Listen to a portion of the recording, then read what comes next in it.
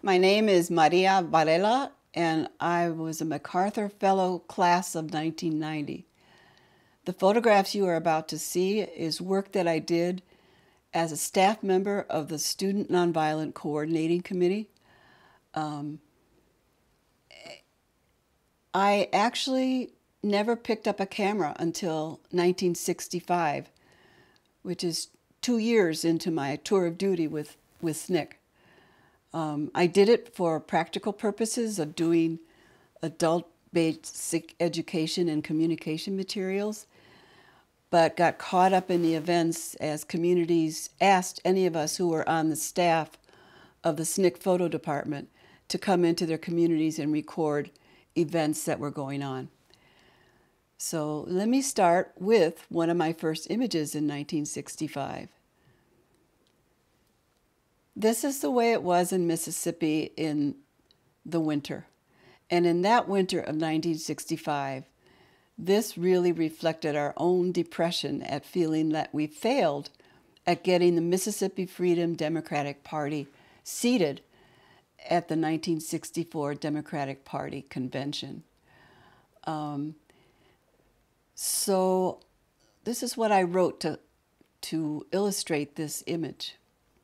It was the winter of evictions of striking field workers, of old people freezing to death under damp flour sack sheets, of the Klan still celebrating the murders of the three, Goodman, Cheney, Schwerner.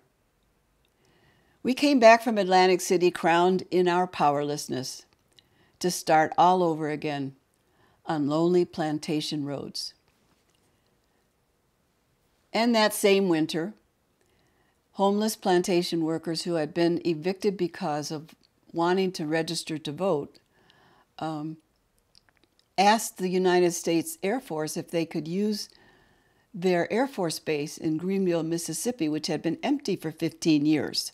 Could they use it for shelter for the winter until they found other places? With no answers after 6 months of trying, they went anyway and got into the barracks and were about to set up housekeeping when all of a sudden the Air Force showed up and promptly evicted them.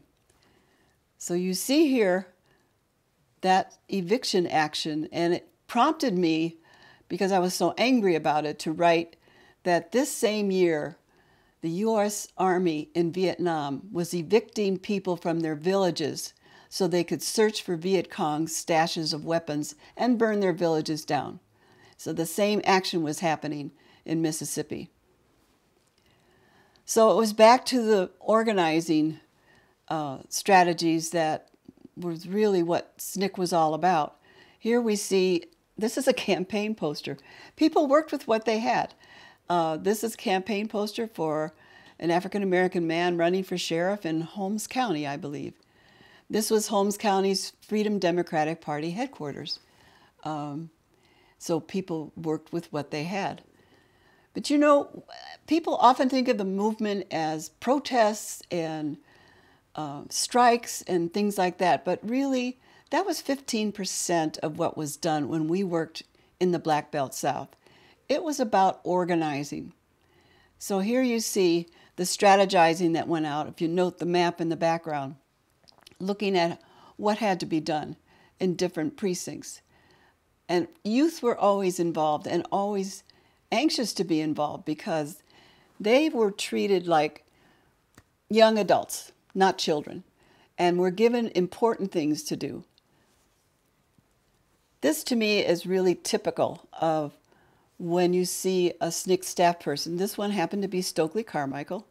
Stokely's on a march, but marches were never to him about marches. They were about organizing. So he'd go off to the side of the road, talk to people about registering to vote, get their names and addresses, and said somebody would follow up later and talk to them about getting involved in the voter registration movement. Stokely did this on the march from Selma to Montgomery. He walked the whole side of the road, all through Lowndes County, getting names, talking to people about getting involved in voter registration. And this was the result a year later, where a a third party, which was legal under Alabama law, was established, and they held their first primary. And you can see basically that all the work that was done in the movement involved local leaders, local people who, if it weren't for them, the movement would not have moved. They called themselves the Lowndes County Freedom Organization, but their nickname was the Lowndes County Black Panther Party. And they chose that because of their sense of how the Black Panther defends itself. A lot of people think the Black Panther Party started up in the Bay Area. It did not. It started in Lowndes County, Alabama. And when Stokely was approached by the people in the Bay Area about, can we use the Black Panther icon and Black Panther name, he said, you have to ask the folks down in Lowndes County, which they did. They called up Mr. Hewlett, asked for permission, he gave it, and that's how the Black Panther Party got established in the Bay Area. But it wasn't all organizing. It was also sort of getting to know folks and getting to know the kind of local culture. This is Pap Hamer. His name is Perry Hamer. He was Fannie Lou Hamer's husband. She called him her rock. You'd never see him at a meeting or a demonstration or anything that Mrs. Hamer would have been involved in. He was there taking care of the home fires and the family. So I found him in the backyard. They had just butchered a pig that day, and he was cooking what is called cracklins in the South and what we call chicharrones here in the Southwest and West. So we started talking about similarities in food, and I was comparing cracklins to chicharrones, which my dad just loved, cornbread to corn tortillas, black-eyed peas to pinto beans, and Tabasco to salsa. Not exactly, but close. And I just felt this is an age-old bridge across cultural divides, because he was uncomfortable with strangers, but this talk about food kind of got him to relax a little, enough to give me permission to take his picture. The children were really special. Whatever I was involved with my camera, I always ended up shooting the kids. These particular kids, they were just full of questions. What was I doing? Where was I from? Was I a freedom rider? They just kept on questioning. And they live where they live, you can see, with life right up in front on their faces. SNCC was responsible for the freedom schools upon which the Head Start program was founded. And so this is the first Head Start in Indianola, Mississippi, which was in an old church. It was cold, and people had to bundle up and there was plenty of runny noses and cold hands, but yet these kids hardly missed a day. They loved school. And that was at least those who had shoes. Some kids would actually, some families, one child would get shoes one day and could go to school, and then the next day the child who couldn't go to school got the shoes and could go to school. So it was, there was just this drive for, especially among the kids, to try these new things. This is a program that Doris Derby, who was a cultural worker for SNCC, started, and that was going to different Head Starts and talking about Africa. Because kids in Mississippi and throughout the South felt like Africa, they knew Africa through Tarzan, but they didn't, their sense of Africa was that there was something wrong with it. And she just did a lot of work with folk stories, artwork, African dress. She showed them how, traditional African dress. And the kids were pretty much just, they just loved what she was doing. This is one of my favorites images, where you see this was the Meredith March Against Fear. The kids were marching. They were unconcerned about the state police sharpshooter in the back. And I titled this, They Marched Against Fear, led by peers more than parents. They would be the next us. This is true often of the children that I took pictures of, that they came up, they took up the mantle for the next generation to keep on working in Mississippi, Alabama, Georgia, to bring justice in their communities. So one of the purposes of SNCC Photo was to be on marches because they felt like extra eyes might keep law enforcement from beating on people if they felt they needed to. But, you know, by 1966, we were really done with marches. And that's reflected in this poem where I say, you know, we marched through the valley of dread, reflections in 2 centuries of tears, not knowing where we would sleep or if morning would come, not knowing would it do any good. This march, the Meredith March Against Fear, came under a different mantra. It wasn't "we shall overcome," it was Black Power.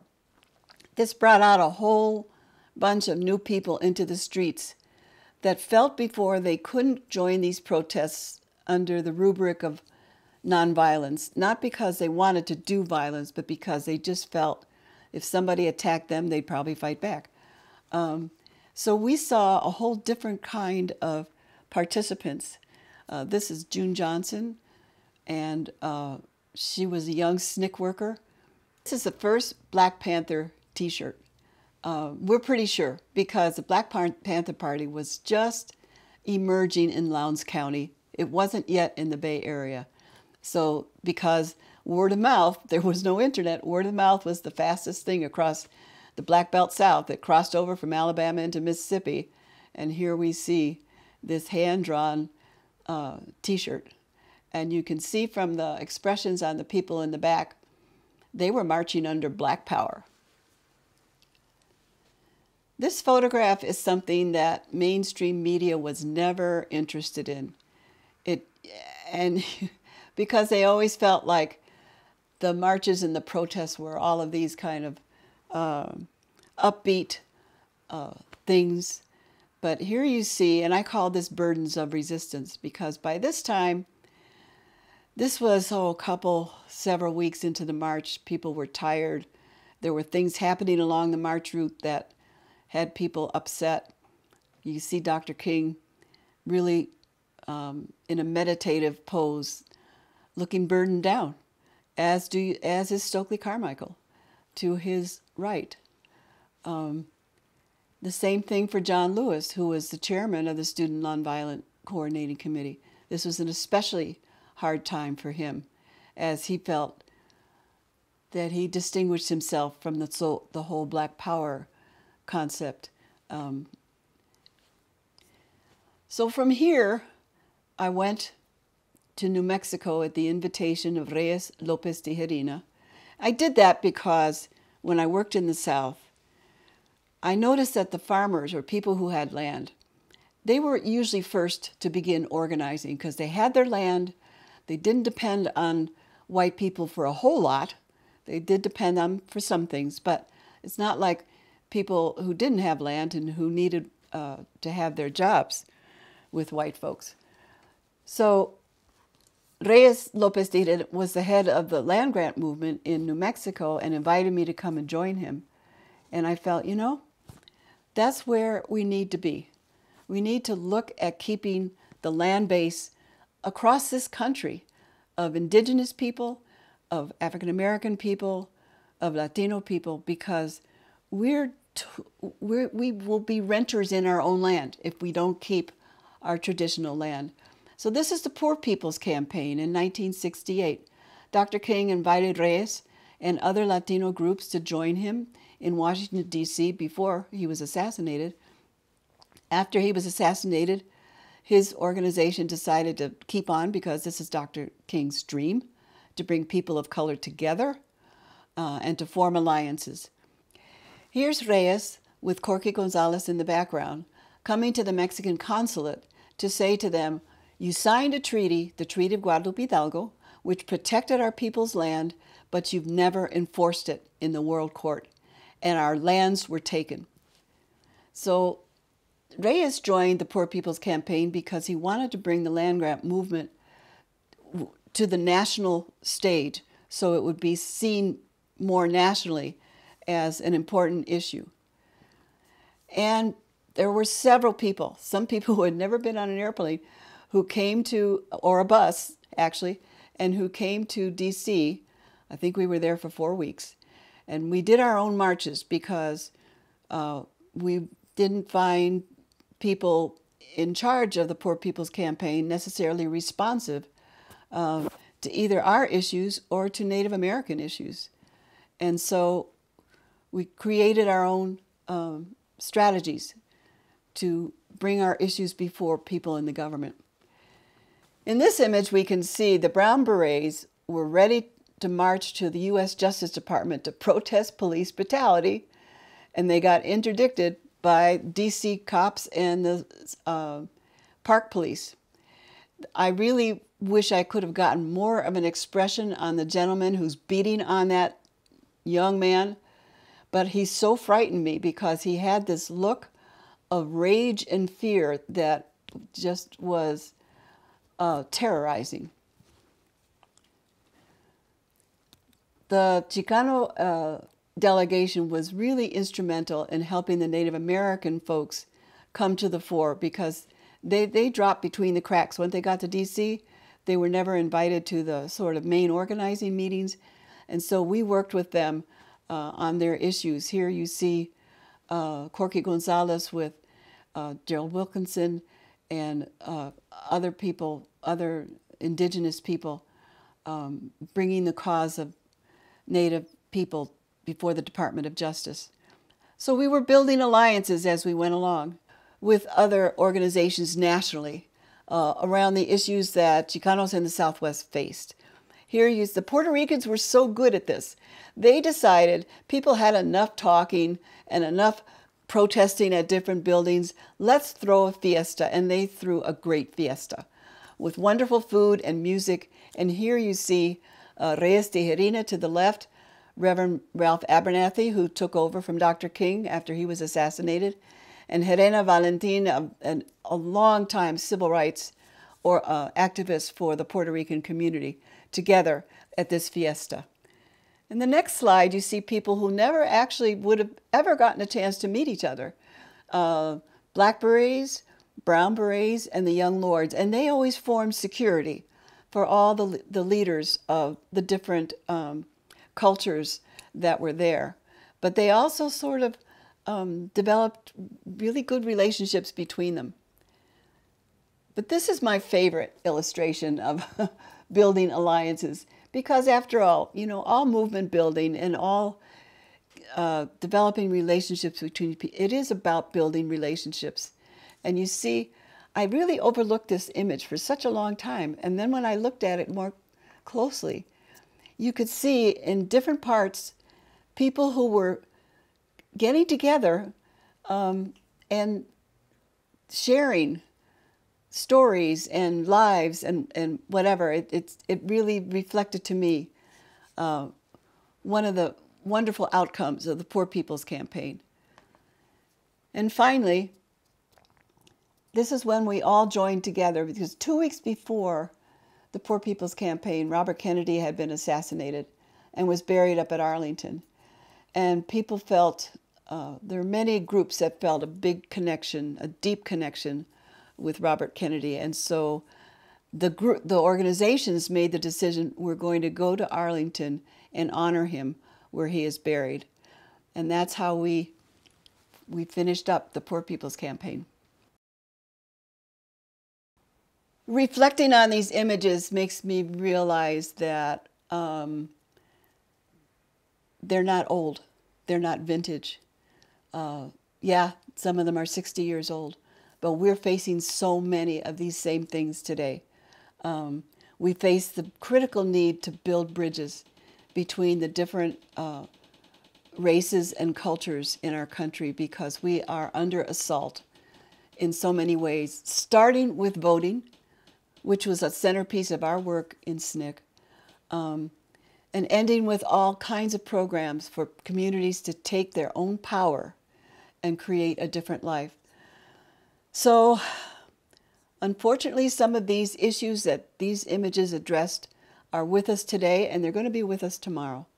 And so, I think for future generations, we need to understand that our power is in learning each other's histories, and our power is in organizing, getting off the streets, getting into the communities, and finding out what people need and what they want to make their life better.